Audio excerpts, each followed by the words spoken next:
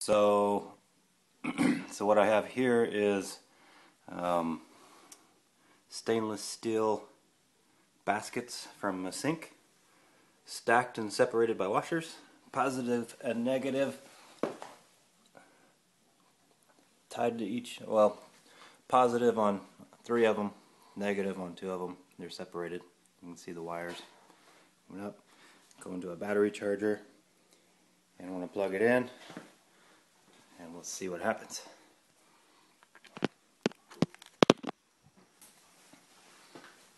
Aha! Starting to see some stuff happening there, aren't we? That is hydrogen and oxygen. Who knew that there was such a good use for this here old, very old container of whey protein.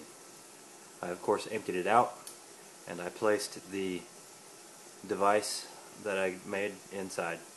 Hooked up a wire, hooked up a fuse, hooked up a hose, which now comes down to here, which is bubbling away with a mixture of mostly hydrogen and oxygen. I think it's 2 hydrogen molecules and an oxygen molecule. Pretty cool stuff. Very flammable. I lit it with a match, and it was a very loud bang that made my ears ring. That's it. Cool stuff.